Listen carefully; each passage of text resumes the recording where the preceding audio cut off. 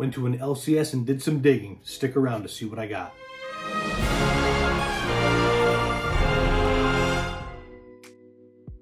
What's going on, guys? Welcome back to the channel. Comic Fanatic 86 back again with another video. Today we have a huge comic book haul for you guys. I recently went to an LCS, dug through a lot of their back issues, and I got some really nice books with some big keys in here. Nice keys. Before we get into the haul, if you guys like this kind of content, please follow my channel, subscribe, hit that like, comment down below, let me know what you think of the haul. It'll really help out my channel. Also follow me on the other social media, Instagram, whatnot. I sell on Shortboxed as well. I will leave a link in the description for all those. So let's start talking about this haul and the store. So this is an LCS to me in New England. Basically, it's a store that I mean, their main focus is comic books, but they do specialize in tons of other stuff. They have Pokemon cards, they have Magic tournaments, they have tons of old video games, toys. They really kind of have a ton of different stuff. I will say the thing that they have the most is comic books. They have, you know, well over 100 plus long boxes of books. Probably 200 to 300 long boxes worth of books. Basically what I'll do is every couple of months I'll go there because they're constantly adding new stuff. So every couple of months I'll go back and just go through every box and get a big bundle. What they do is if you buy 20 or more back issues, they do 20% off the whole order, which is great. And I always find really good stuff. I actually talked to the owner I've talked to him a few times, and basically what he said is, and he showed me the warehouse that they have, and basically in the back of the building, they have a huge warehouse, floor to ceilings, just boxes and boxes that they're constantly adding into the store from those boxes. And what he basically said to me, he's like, you know, because I've found really big expensive keys in here for cheap in their back issues plenty of times. And he said that he likes to, you know, filter in big keys like that just to keep people like me, people who like to really dig through boxes, to keep them coming back for more, because he doesn't mind, you know, losing a few bucks on a book here if he knows that people are going to keep coming back and buying a lot of stuff. And that's what I do every single time I go. So we're going to go over all the books. Basically what I paid was, I paid $277 for the entire lot. There's 51 books here. So that averages out to a little under $5.50 per book. There are, I mean, there's books in here that were $1, so they were actually 80 cents, but overall it averages to $5.50 a book, which in my mind is a great deal. Some of the books are worth only about $5, but there are a bunch of stuff that's worth $10, $15, $20, $40, $50 even on some of these books. So let's go ahead and just get into it. So there's no rhyme or reason here or any particular order. I'm just gonna kind of go over everything. So first up, we have Marvel Masterpieces #1. This is a reprint of the Silver Surfer #1, and this book itself is a decent little book. Not you know, it's not super expensive, but it's not cheap either. It's probably about a $10 to $15 book. None of these are I didn't bag or rebag and board everything. The only problem with this place is they don't actually board any of their back issue stuff. They do have a wall with more expensive books, but they don't actually board anything in their back issues. So the boxes are usually really tight. You kind of have to be careful when you're looking through. But I'll just rebag and board everything. It's not a big deal. Next up we have Fantasy Masterpieces #5. This is, #3. This is the reprint of the first Mephisto. Again, about a $10 to $15 book. And then this one here could be anywhere from 15 to 20. Fantasy Masterpiece #4. Just a reprint of that iconic cover. And these are actually really nice. These are probably, I mean, they're not near mint or anything, but these are probably like VF copies. They're pretty solid. Next up, we have Gambit #1, a really pretty high-grade copy. This is actually one that I might get slabbed. I have gotten a couple of 9/8 in this in the past, and this is a beauty, so that one might get slabbed. I'm actually going to put that one in a separate little pile here. Next up, we have Green Lantern 195. This is a book that I am speccing on hard. This book does not get enough love. I do have a couple of spec videos planned, and this is definitely going to be on there because this is the first appearance of Guy Gardner as a Green Lantern. Absolutely iconic cover. This is a newsstand copy as well. But this one here, it's a super undervalued book. Generally, raw copies go for about 10 bucks. And 9/8s are really only about 200. I have a 9/8. If you saw my latest CGC unboxing, I did get a 9/6 as well. But I'm holding those books. I have a lot of faith in this book. I think that the Green Lantern show on HBO Max is going to be good. HBO Max has been doing a really good job with their DC stuff. So next up, we have Crisis on Infinite Earths number 7. This is the Death of Supergirl, and again, a gorgeous copy. This is actually one that I'm probably going to slab as well. If you did see my last CGC unboxing, I got a 9/8 of this, and this one might be a contender. I'm going to have to get it pressed and cleaned, but this one might be a contender as well. Put that off to the side. Next up, we got Daredevil number 1 from the 2019 series. This is the first cameo appearance of Detective Cole. Nice copy. I have a few of those. I'm specking on that one. And then we have number 2, the first full appearance of Detective Cole. And again, this one might be slab worthy too. Again, that price tag again says $14.99, but if averaging out the amount of books I got, is about $5.50, which is a great deal, a nice deal for that book. Another one, really high grade, another one that I might slab, Deadpool Circle Chase number 1. Really nice copy. This one always cracks me up. We have Deadpool and Whittle Wade number 1. This is actually the first appearance of Whittle Wade, and beautiful copy. Yeah, that's a good one. Might slab that one too.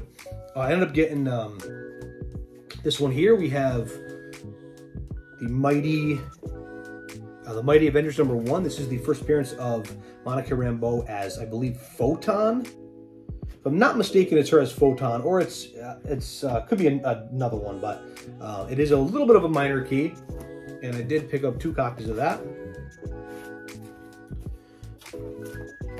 One of them is actually pretty nice. I think it's that one. Next up, we have the New Avengers Illuminati number 1. Anyone who saw the Doctor Strange 2 knows that the Illuminati was in it and they died, but I think that they're gonna come back in another version, another form of the team. We know that you know, Reed Richards is not dead. You know, he's coming back in the MCU. Could be the same thing for Professor Xavier and others on the team. I think that they're gonna do a new team. This one I always pick up for, you know, if it's like $5 or less. Batman vs. Predator number 1.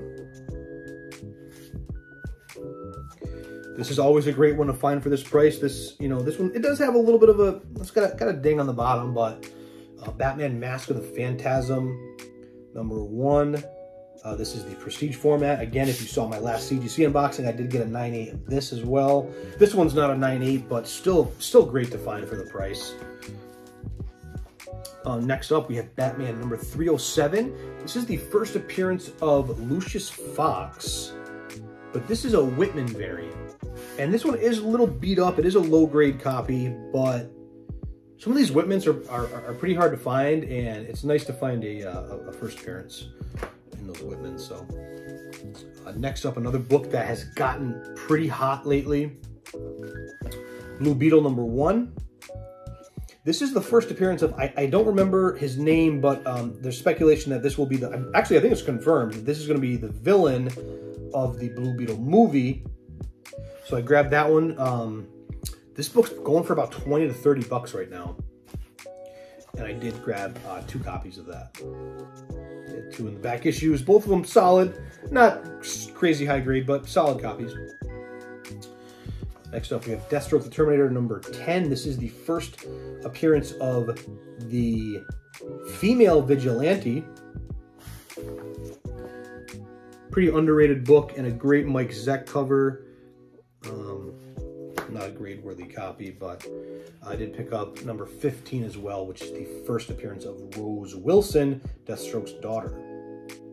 Another underrated book. Speaking of underrated, I mean, really when it comes to DC, this actually might be a slab-worthy copy. Detective Comics 608, this is the first appearance of Anarchy. It is a newsstand as well, and this book is gorgeous. That's a really, really nice copy. Super undervalued book. Next up, we have the Avengers number 240. Is it 246? Yeah, 246. First appearance of Maria Rambeau, newsstand as well. Solid VF range copy.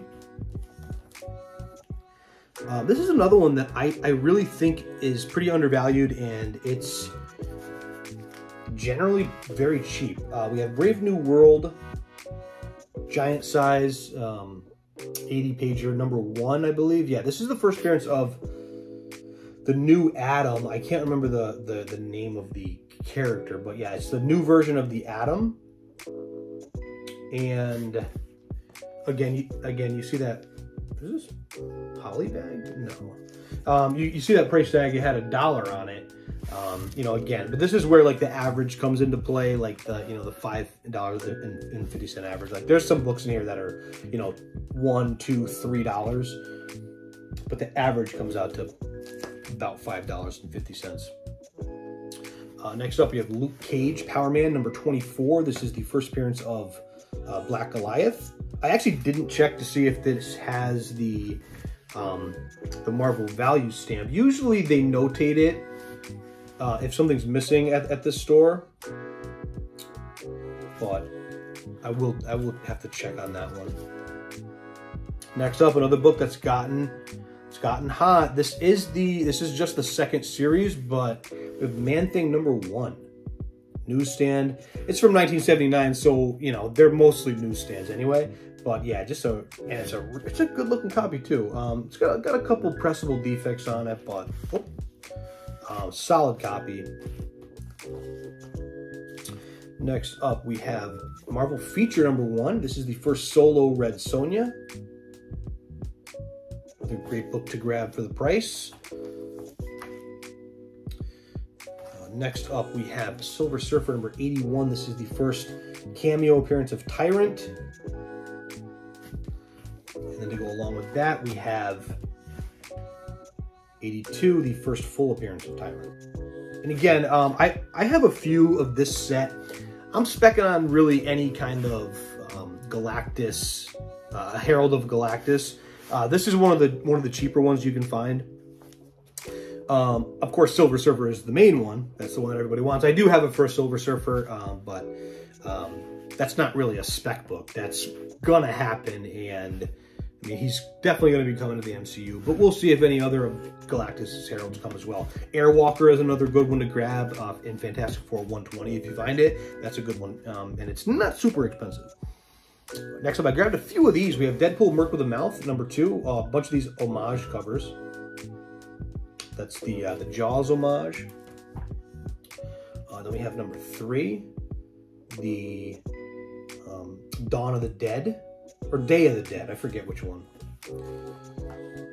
Number 4, the Scarface homage. That's a cool cover. This is probably one of the most popular ones.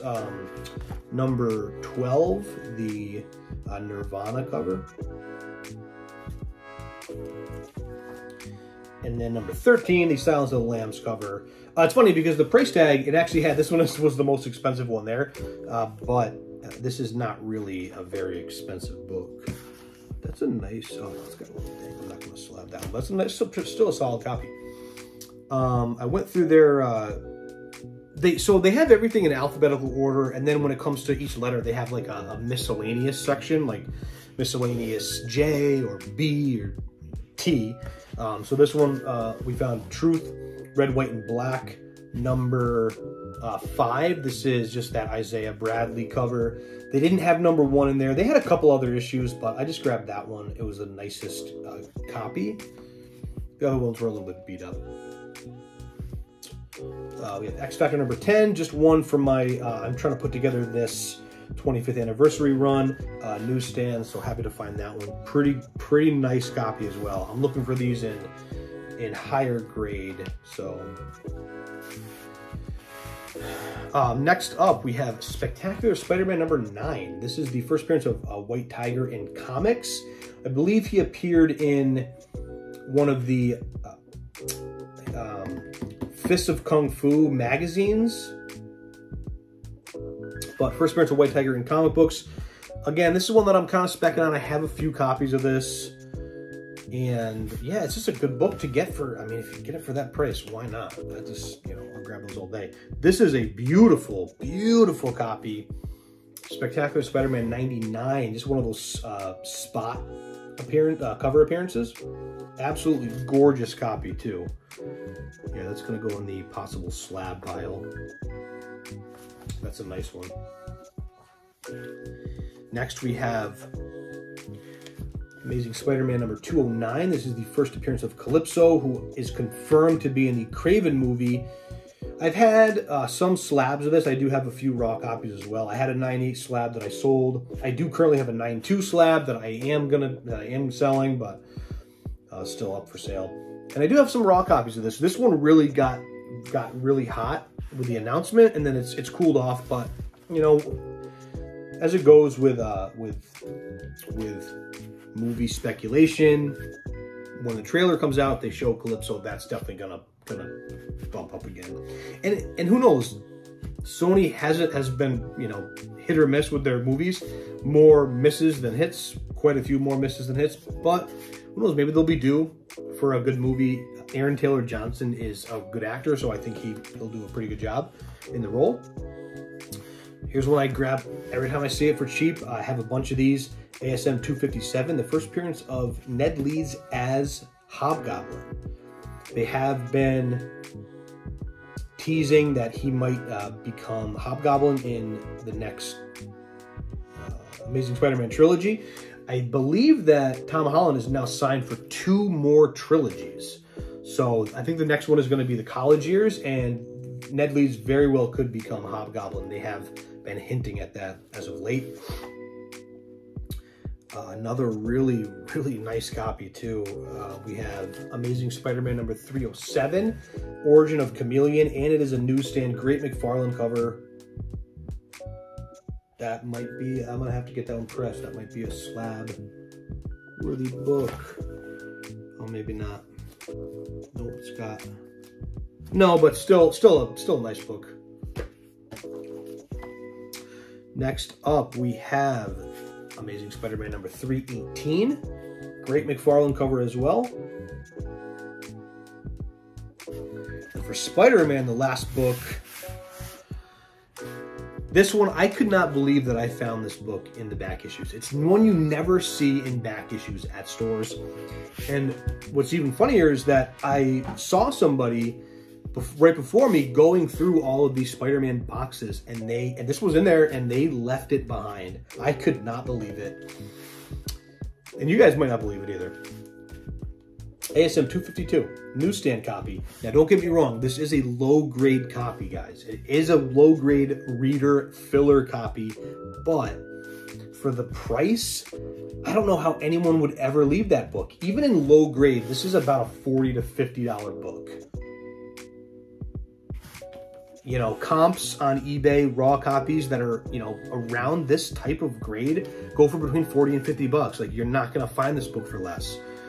And yeah, to get it for the price, I couldn't believe it. I'm super happy. And again, somebody was looking through all the Spider-Man books right before me, and they left it there.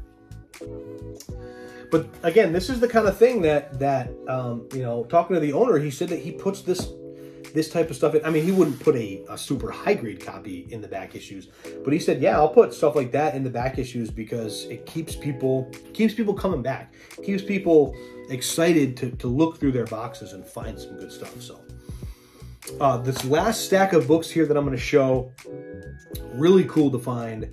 Again, this was in one of their miscellaneous sections. It was in the miscellaneous G.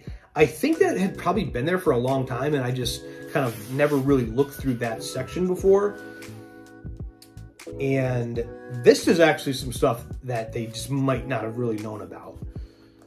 But happy to find these. And again, these are all newsstand copies. I will go over it. So that Spider-Man is actually not even the best deal that I found, which is pretty crazy. So first up, Gargoyles number 2, newsstand copy. They didn't have number 1, unfortunately, but number 2, newsstand copy. These books are tough to find, really low printed, and newsstands especially are hard to find. Number 3.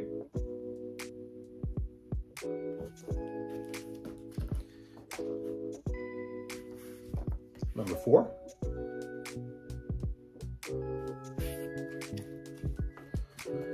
Gargoyles number 5.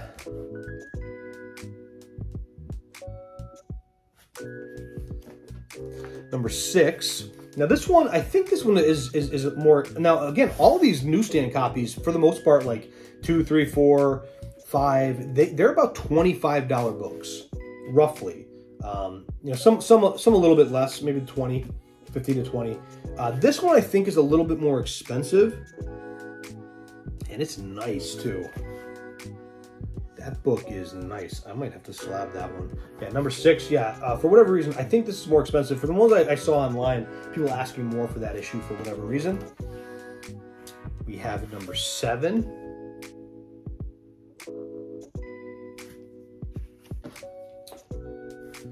Number 8.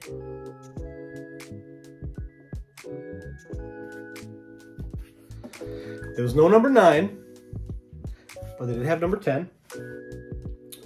I didn't actually check sold listings, but people asking this book in a newsstand, people are asking about 50 to 75 bucks. I don't think that it's going for that much, probably more like 30, but still. Second to last issue, low print. And lastly, they had number 11. Now, this book right here, number 11, newsstand. The raw copies that I've seen on eBay, people are asking about $150 for this book. It doesn't sell for that much, but that's what people are asking. The only sold newsstand that I saw on eBay went for $88, and it was about a similar grade, about VF or so, VF plus. And the only graded was a 9.4, and that went for, I believe, just over $200. So I would say, even if it, you know, I don't get it slabbed, it's still probably about a $60 to $75 book. And to find this in there for the price, I mean, that's a steal. It's a great price. And again, nobody really knows about these books, especially the newsstand copies. The directs are really not, I mean, the couple issues in here are still fairly expensive, but newsstands of this are pricey, man. So really happy to find that one. So that's going to be the haul, guys. I hope you enjoyed. Again, hit that like, comment down below, let me know what you think. Hit the subscribe, it will really help out my channel. I will leave a link again in the description of all of the all my other social media. Again, Instagram, I do weekly claim sales on Instagram every Tuesday, and then usually on Thursdays I'll do another one. Whatnot, I haven't been selling there as much lately, but I might pick back up on that. And then also I do sell on Shortboxed slabs too. So again, hit that subscribe, like, comment down below, and I'll see you guys on the next one.